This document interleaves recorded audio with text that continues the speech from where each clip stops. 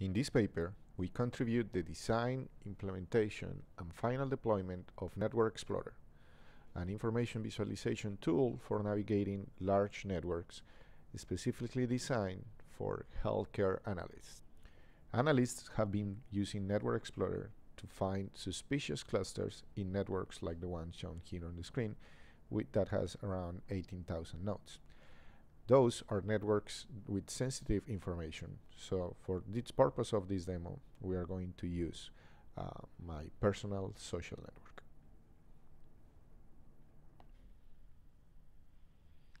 Here we can see information of 760 of my friends in Facebook and their connections. There's an edge between two nodes if they share more than a certain number of common friends. We can zoom in and zoom out and pan to the different areas, and there's some limits on the number of edges that I'm drawing in order to achieve some interactivity on the browser. We can select to see only those friends that have more than, say, 5 friends in common. And with NetworkExplorer, we can even say things like hide nodes that don't have any edges. By doing this, we can remove some of the elements. This is the overview mode, and we can see that there are some groups created in there. To highlight those, we can use the clustering algorithm and recompute in the browser the different elements. And by doing that, immediately the tool will start using the clustering library and the group in a box algorithm to separate each one of the nodes into its own box. Please notice that here in the node navigator, we can see that we are showing only 432 out of the 760 nodes available, and the colors in the final column show us the clusters that were found. We can sort by those and create like specific ones. From this one, we can explore that this network is interesting to us, so I can jump into that network, and by doing that, the node navigator will show me that inside that network there's 99 nodes that have been selected here, and this is like the second step in the jumping into.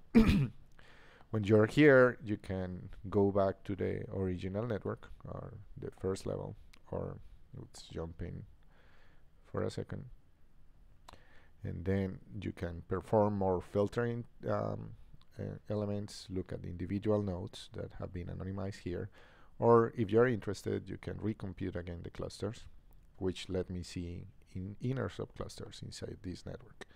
For instance, resort again, and inside that one I want to jump into this one, taking me into a second level of deepness. This type of analysis was very common among our analysts. Second mode of use of NetworkExplorer is the ego distance mode. In this mode, analysts were interested in selecting one interesting node, say this one in here, and being able to analyze it alone.